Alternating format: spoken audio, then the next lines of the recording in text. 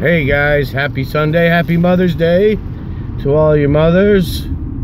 I hope you're taking the day off. Enjoy yourselves. But today I just wanted to do an update on my Simon experiment that I talked about a couple of weeks ago.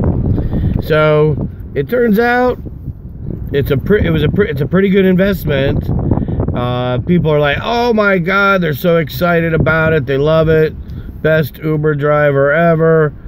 You know, it's really super excited about it at first, but if they're too young, they don't even know what it is, they don't know how to play.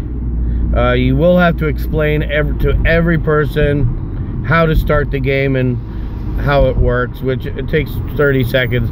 But I just, you know, they're all drinking. I start even with the sober people first.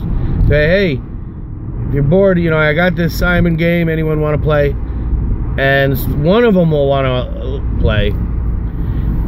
Now, once they have started to drink, the attention span, maximum attention span, 2 minutes.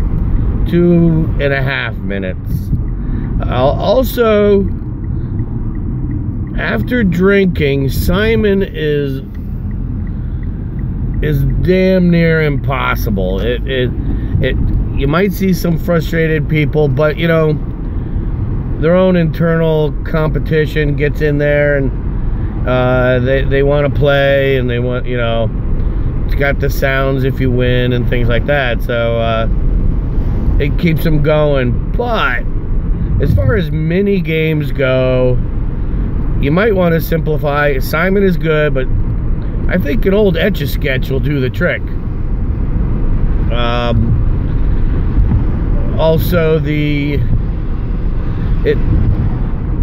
like, I had a pretty rowdy crowd in the car. They're college kids, and you know, I brought up the Simon, and one of them grabbed it, and it just turned them off. Even if they don't play it for very long, it changes the tone, which is what you want, a nice calm car.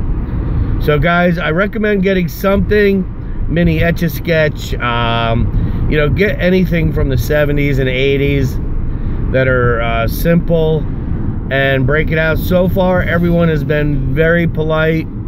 You know, I haven't been hit in the head with it. It hasn't been tossed out the window.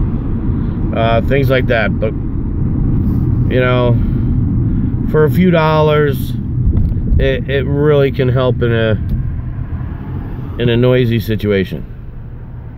Alright guys, that's all I wanted to say today. Once again, happy Mother's Day.